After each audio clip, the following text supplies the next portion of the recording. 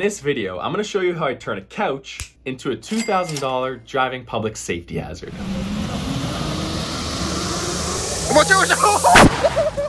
The plan is to take a couch and add some wheels, motors, and electronics to be able to drive the couch using only a PS4 controller. First, I had to order some things to get this couch to drive, and order I did.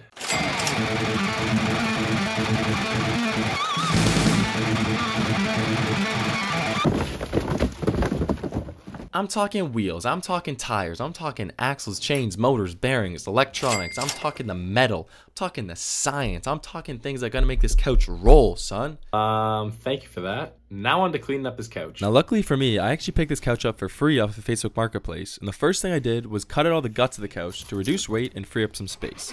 Next, I ended up cutting off the legs as we're upgrading to wheels.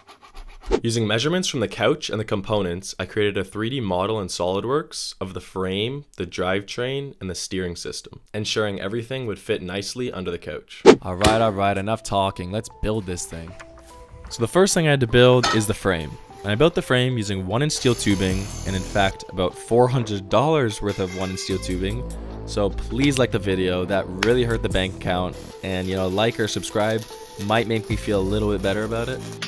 This is a pretty easy process. I just had to measure my metal, cut it, and then weld it based on my 3D model. I really enjoyed this part because I just got a brand new flux core welder, and this was a great project to break it in and a good project to learn how to weld. I had a ton of welds I had to complete, and I got better and better as I went. Now with the bulk of the frame complete, I moved on to creating the steering system. First, I gotta set the bead on my tires because as of now, they don't hold any air.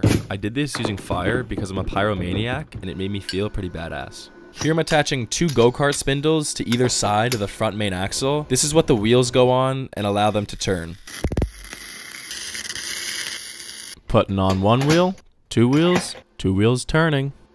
This is a huge linear actuator and it's going to control the steering for the couch. For those who are unaware, a linear actuator is like a big arm. It pushes and pulls with great force. And so all I have to do is figure out a way to connect the linear actuator to the wheels. And that's it. And then I'll be able to push the wheels to turn one way and pull the wheels to turn the other. My solution is to weld 2 steel plates around this pipe, which will allow the linear actuator's linear movement to be transformed into rotational movement. I then use some 3/8-inch threaded rod and some bolts to connect the steering system to the wheels. Now what I've learned from previous projects is that you can never build something too strong, and this linear actuator can push and pull with 800 pounds of force, and so I don't want it to rip my whole cart apart, so I'm adding a little bit of extra support. All that's left to do is to mount the linear actuator on a rigid spot of the frame and have it connect to the steering system. Now the wheels will be able to turn left and right from the pushing and pulling of the linear actuator. It's not bolted in yet, but you get the point. Now I think it's time we build the drivetrain system, starting with the main axle.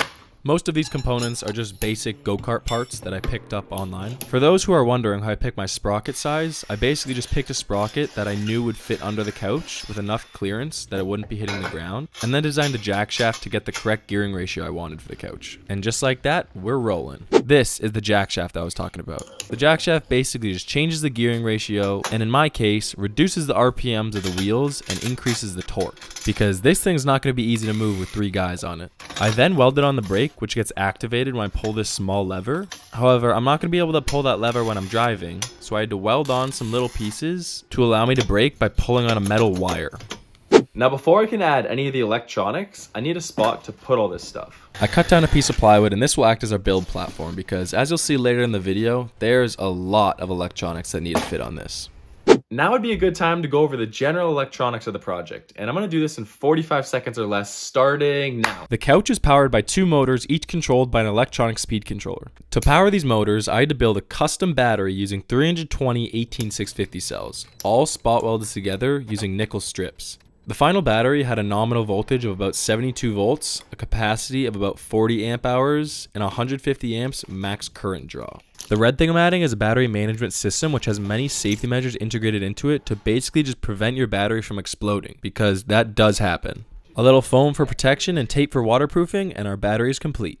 The battery also powers the horn, underglow, and steering, as you can see from this mess of electronics. This board is the brains of the couch and is what allows me to control it with a PS4 remote.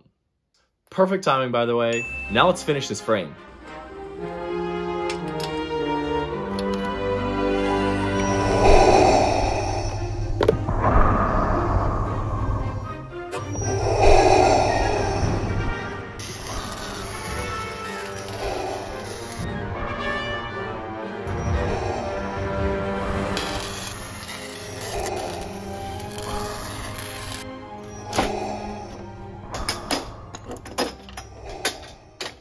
Now it's time for the final assembly. My motors didn't come with motor mounts, which they said they did, so I had to build some of my own, which was no problem. Let me know in the comments if you guys want me to do a more in-depth video as to how I built the whole thing. I feel like I skipped over a lot of the parts, especially the electronic circuit. So if people are interested in knowing how that works, I'm open to do another video and explain that whole system. Looking back on it, I think 2 motors was maybe overkill for this project, and I probably could have gotten away with 1. I just plopped the electronics on there for now, but I eventually secured them down with screws and a lot of duct tape. In total, there are 3 chains, 2 that go from the motors to the jack shaft, and 1 that goes from the jack shaft to the output sprocket. Like I said earlier, this basically just increases the torque, so I'll have no issues carrying a lot of weight going up hills and going off-road.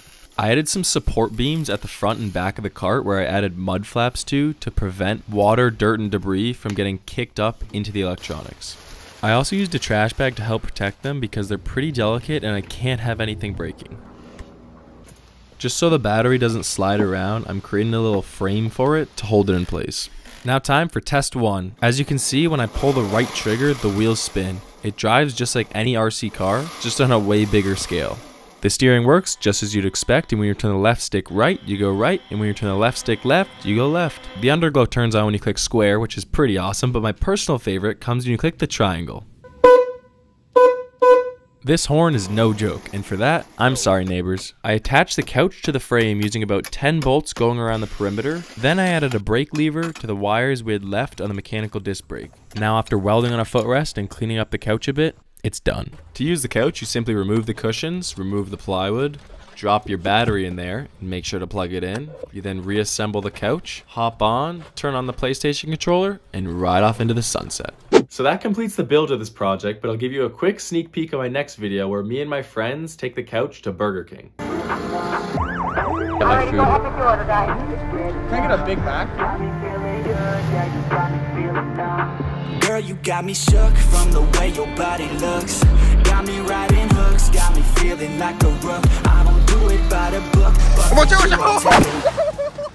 Are you on the verge of crippling debt because you spent way too much money on an electric driving couch? Because I am.